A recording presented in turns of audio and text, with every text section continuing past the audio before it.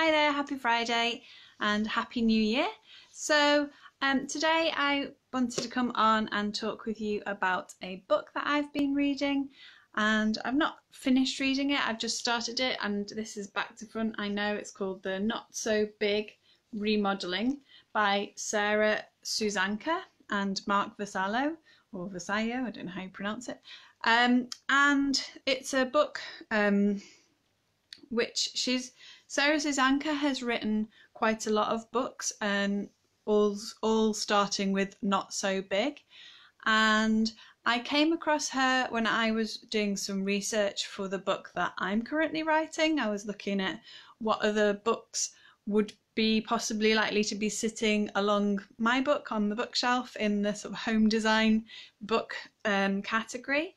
And this one was one of those books that I came across that I thought, yeah, this sounds really interesting. It seems very related to what I'm writing about.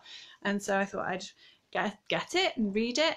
And it is actually really brilliant. It has a lot of similar kind of ideas to mine, where she's promoting this idea where you don't have to build huge. It's much better, you'll get a much better home from building better quality spaces rather than huge spaces, and you can then do that better within your budget. You can do that better from a sustainability point of view, and you can create more beautiful spaces that you're going to enjoy a lot more. So it's really, her books are really interesting. My book is going to be much more about how to assess and analyse your lifestyle and what you need and want.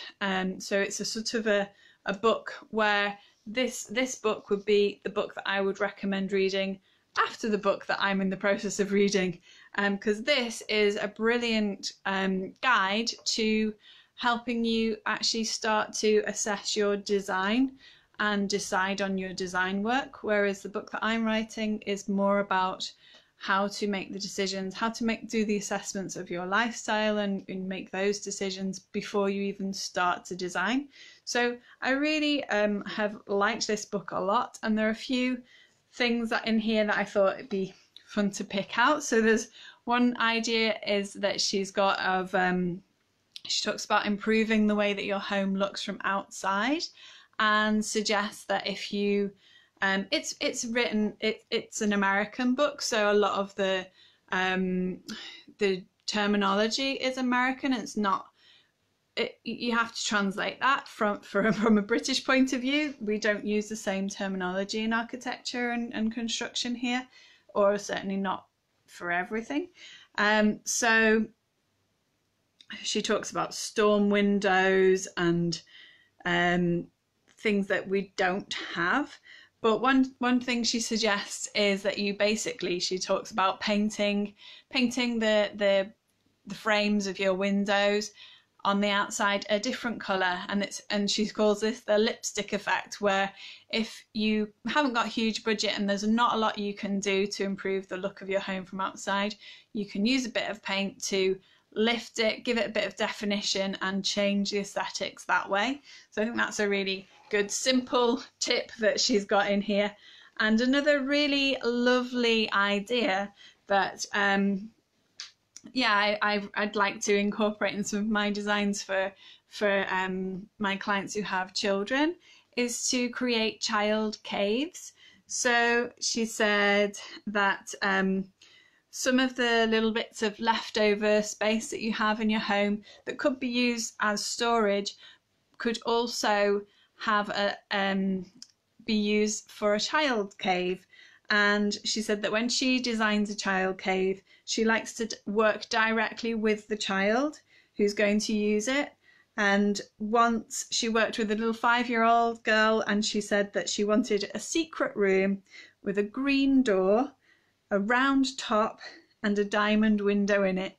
And I just think that's so lovely. You know, I really promote the idea of collaborating in your design work, and especially including everybody as much as possible. So whether that's your obviously yourself, your partner, your children, maybe your next door neighbours, and including people to an extent, to as much as it's appropriate. But designing a space for a child, I think it's really good idea to include the child in those design making decisions where you can.